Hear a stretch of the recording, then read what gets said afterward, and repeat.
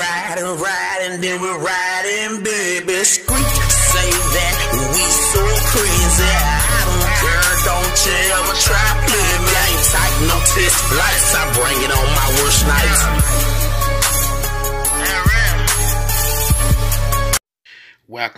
Welcome back to another edition of Clickbait Media. If this is your first time here, remember to hit that subscribe button and the notification bell so you'll know whenever I drop something new. In this video, I want to talk about a man by the name of Alton Harris who was assaulted by an Uber driver while he was with his son.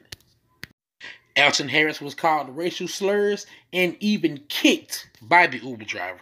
I want to show you this news clip, and then I'm going to give you my thoughts. What happened inside that rideshare, Randy?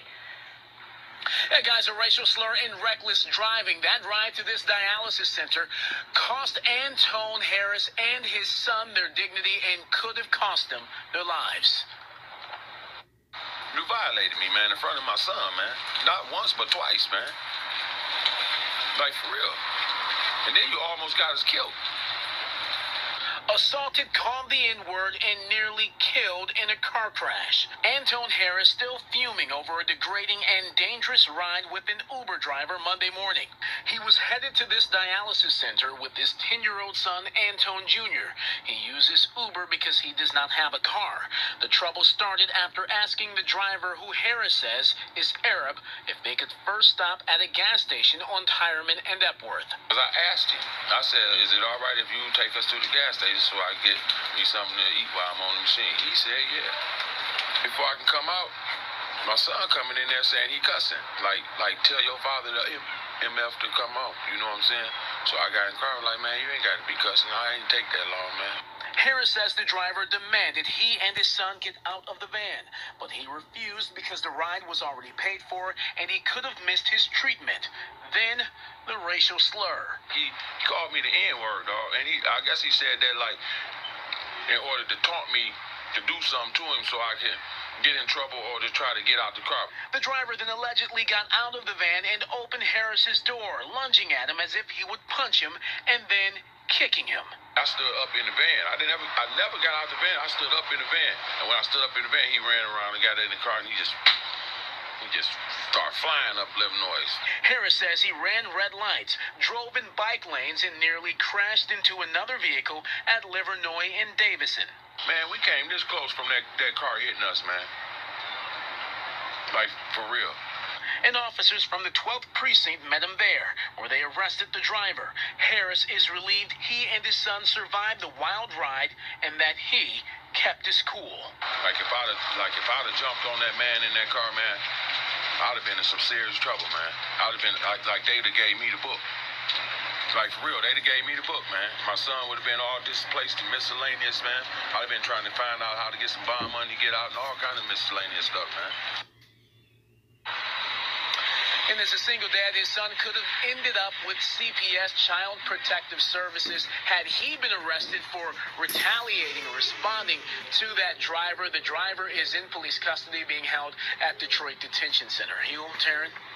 Randy, did Uber say anything about this? Do we know if this driver had any problems or anything similar like this happening in the past? No issues with any other Uber driver in the past. This is the first time he's had this driver, but he comes to this dialysis treatment center 3 times a week, all the time with an Uber, never any issues then or beforehand. Now, I'm told that a warrant request could be sent to the Wayne County Prosecutor's Office sometime tomorrow. Now, this man is a single father raising his son, so I commend him for that. And I also commend him for keeping his cool, for not wanting to beat the living stew out of that driver. For one, for calling him the N-word. 2, for kicking him in front of his son. Now, if he had a problem with taking that man to the store, he just should have said no. He didn't have time or whatever. Now, as far as cussing at the child, that's different. You don't cuss at other people's children. Matter of fact, you don't even supposed to cuss at your own children. And that's one of the third things I commend him for not whooping his ass for cussing at my son. And then after all that, you had the nerve to go do some road rage. You did the right thing. Show just how racist you was or whatever you called yourself wanting to be, because that was straight nonsense. And if the police got you, they should do something to you as far as these charges. Like, they compile charges up, you should have a whole list of charges that they should give you. If they don't get you with one, they'll get you with that one. But I commend you once again, my brother, for staying strong for your son. But I want to just say, go get you a lawyer. That's what we need to start doing every time Uber drivers start getting out of hand. Maybe Uber and Lyft will start tightening themselves up on who they hire. But let me know what you think in the comments below. Please be sure to like, share, and subscribe to Clickbait Media. I am your host, Rob Caesar, baby. And I am up out of here.